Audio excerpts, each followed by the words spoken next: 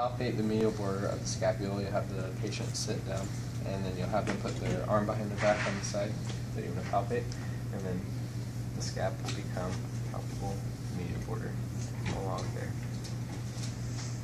The shoulder, you will have the patient sit or lay supine with their arm at a 90 degree, and then you're going to put the axis of the goniometer at the olecranon, and then you will have the stationary arm perpendicular to the floor, and as they move their arm down, the moving arm will follow the ulna as far as they can go.